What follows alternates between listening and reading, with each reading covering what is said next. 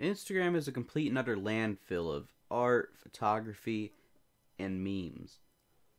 And I know that seems like a weird combo, art, photography, then memes.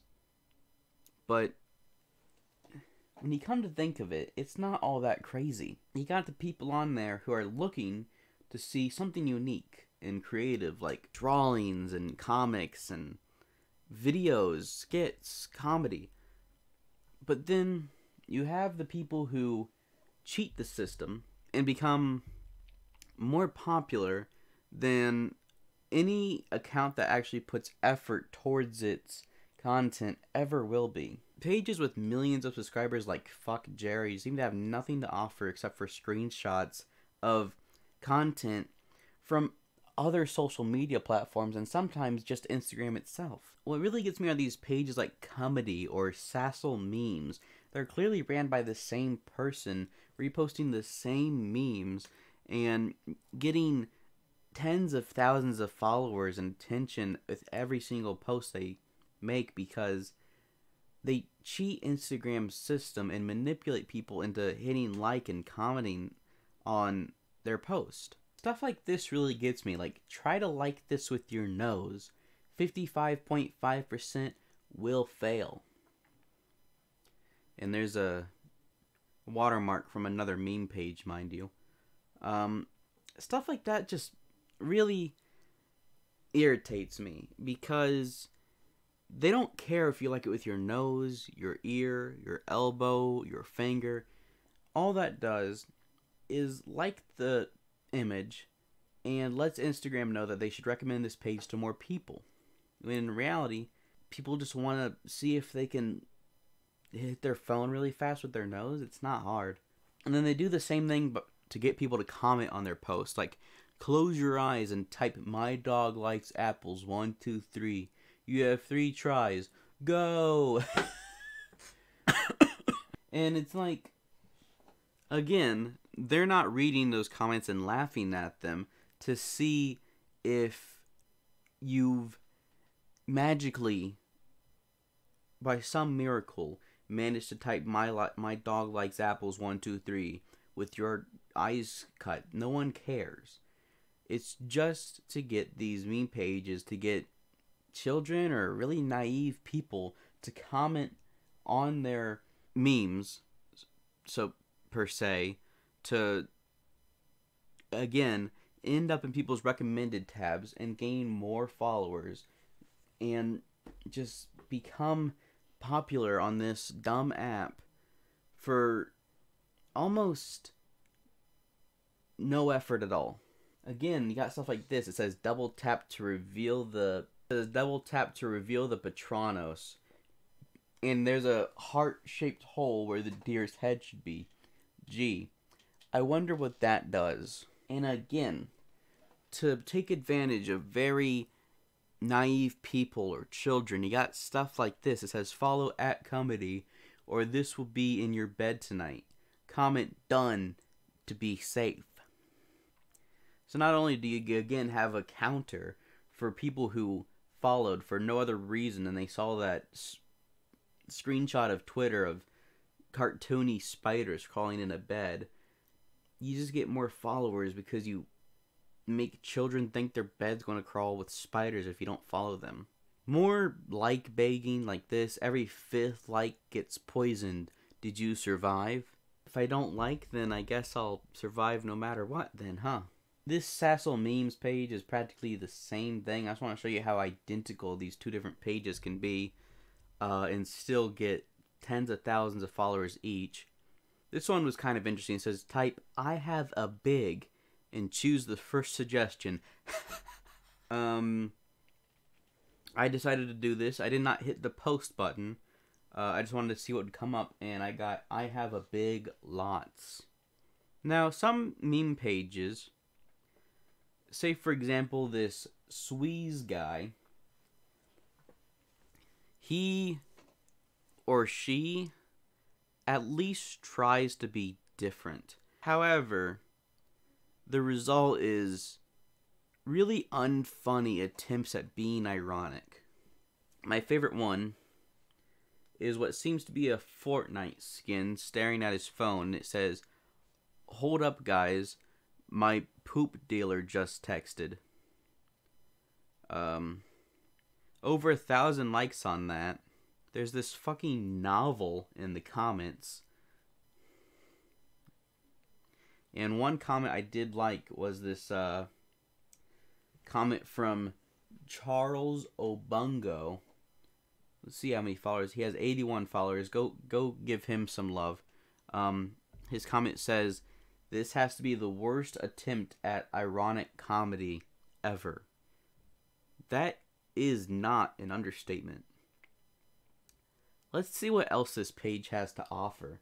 When someone asks if I want weed. Yes.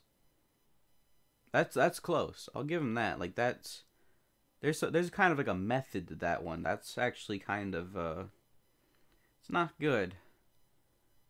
But it's close to being passable. Best thing my teachers taught me? Keep my eyes on my own paper. Okay, I kind of chuckled at the comment. It says, "That is money, not paper." I'm starting to get behind this. I might actually end up liking this page by the end of this.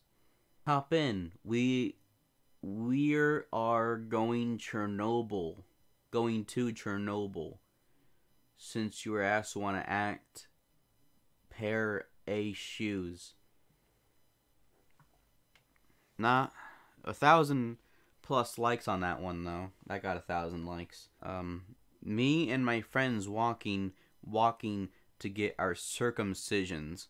This meme does something that irritates me a little bit when it comes to these ironic memes, is they'll repeat the same last couple of words once or twice from the top text and the bottom text to imply that somebody making the meme messed up. It is what it is. I mean, like, I don't find it very funny. It doesn't bring back any memories of the good old days. It's just plain dumb. MFW, my face win. Mom finds the poop under my bed. Relatable, am I right, guys? What is it with this guy's obsession with poop? This guy just seems to love poop jokes. And it says, "All you need is 2 cups of poop and 1 cup of water to make my famous poop water." Is this guy like 9 years old? Like, it might be a 9-year-old that caught on to the concept of ironic memes early in life. That might be where comedy's heading in the future. This meme page, I'm going to take note of it. It might be way ahead of our time. Of course, I do need to talk about how there's no lack of sexual content on Instagram. I don't want to make that the highlight of this video or get too steamy, but here's a game you can play at home. Play along with me. Hit the magnifying glass to go to your For You page. Now at the top, slide those pictures over to where it says comics. Okay, click on that. Now see if there's any lewd content that pops up. Before you know it, you're being recommended Ass and Titty by Instagram themselves. Let's just like refresh the page to ensure to try this again. Nothing too crazy on the second try. Let's refresh it one more time. Oh, here we go. Ass and Titty. Instagram themselves wants me to look at it because they know what their platform's for. Now you might be saying, "John, that might be because you follow lewd accounts. That might be because you are a pervert yourself and Instagram just wants to cater to you."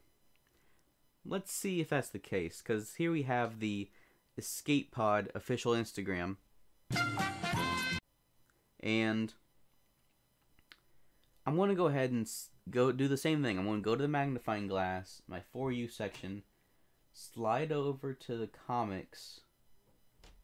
Where is it? Comics. And see if there's any ass and titty there. And what do you know? First try, ass and titty. Right on the comics page. Thank you, Instagram. Thank you. And this is on a page that does not follow any lewd accounts. No hentai, no nothing. Even refresh the page and see what more it gives us. Nothing too crazy on the second try. Let's try it one more time.